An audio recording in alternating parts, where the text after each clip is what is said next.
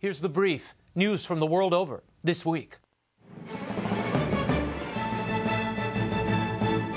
Israel's ground offensive in Gaza continues. On Thursday, Prime Minister Benjamin Netanyahu said that Israel would destroy the Hamas tunnel network in the Gaza Strip, with or without a ceasefire. The tunnel network runs through Gaza and into Israel. 1,300 Palestinians, mostly civilians, and more than 50 Israelis, nearly all of them soldiers, have been killed since the conflict began on July 8th. Israel has been on the receiving end of more than 1,000 Hamas rockets, yet they've received international criticism for the heavy loss of civilian lives. We'll discuss it in our next segment. And House Speaker John Boehner's pared-down bill addressing the immigration crisis on the U.S.-Mexico border has been resurrected.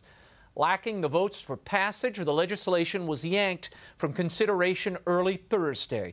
A conservative revolt by members of the House and the general public was to blame. But later in the day, the bill came back to life. GOP leaders said they will delay their August recess until they vote on the bill. It provides funds for additional immigration judges, humanitarian aid, and would amend the law to hasten the deportation of young Central American illegal immigrants. We'll get into the details with Congressman Fortenberry in a bit. As America wrestles with immigration policy, a crackdown is underway in Great Britain. Prime Minister David Cameron announced a plan on Monday that would cut benefits to EU migrants. Those benefits would be reduced from 6 months to 3 months. In an interview with the UK Telegraph, Cameron said migrants cannot expect to come to Britain and get something for nothing. Back in January, automatic benefits had already been cut for migrant job seekers. Child tax credits were slashed as well. The government plan would also ban the advertising of domestic jobs exclusively abroad. It will require ads for such openings to be run in the UK as well and in English. A spokesman for the UK Independence Party, UKIP, says the reforms don't go far enough. The party says the influx of more than 4 million migrants over the last 10 years has flooded the labor market and driven down wages for British citizens. And the government's crackdown on Christians in China's eastern provinces is intensifying, according to multiple reports. On Monday, hundreds of police stormed a church to remove a cross that stood atop its steeple. Last Friday, 4,000 police were brought in to remove 2 crosses atop another church. The dramatic show of force is in response to the communist regime's concern over the growth of Christianity. By some estimates, the number of Christians in China now equals the number of Communist Party members. Crosses have not been the only targets of government authorities. Since the beginning of the year, more than 100 churches have been ordered demolished for alleged zoning violations. And in Vietnam, a United Nations official said he experienced, quote, serious violations of religious freedom this week. While on a fact-finding mission in the country, UN Special Reporter Heiner Bielfeldt said he was surveilled and harassed by unidentified government security agents. They also reportedly intimidated individuals with whom he met. Religion remains under state supervision in Vietnam, which is predominantly Buddhist. In 2006, Vietnam was removed from the U.S. Commission on International Religious Freedom's list of countries of particular concern. But in their latest report, they recommend that Vietnam be returned to the list as a country of concern. The Holy See Press Office has announced the official dates of Pope Francis's apostolic journey to Sri Lanka and the Philippines. The pontiff will visit Sri Lanka from January 12th to the 15th of 2015. Then he's off to the Philippines until January 19th. More on Pope Francis and the Church in the Philippines with Manila Cardinal Luis Tagle later in the show.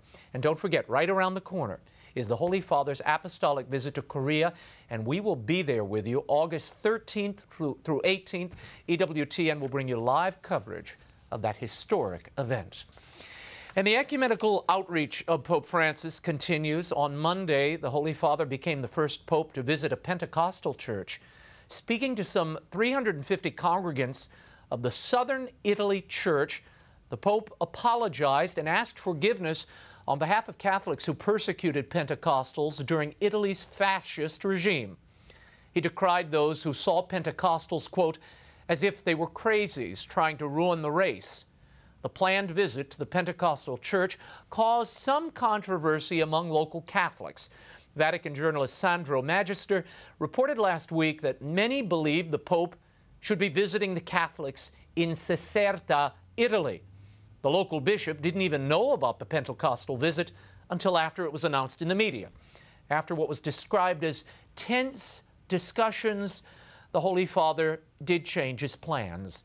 He met with local Catholics on Saturday before his Monday visit with the Pentecostals. And financial markets took a downward spiral this week after Argentina defaulted on its debt. The Dow plummeted 317 points to 16,563, a two-month low. This is the second debt default for Argentina in the last 13 years. The loss ends a 5-month string of Dow and S&P gains. And finally, back here on Capitol Hill, a congressional resolution honoring Pope Francis for his example and inspiration is apparently stuck in legislative purgatory. The bill has the support of 201 Democratic House members, but only 19 Republicans. It's not received a single vote out of committee. Partisan politics could be at play. The Hill cites a Republican supporter who says fellow GOP members have withheld their support because Pope Francis is, quote, sounding like President Obama and is, quote, too liberal. The source specifically mentioned the Pope's criticism of free market economic policies. Lead sponsor Democrat John Larson of Connecticut has urged Speaker John Boehner to hold a vote on the resolution. We'll keep you posted.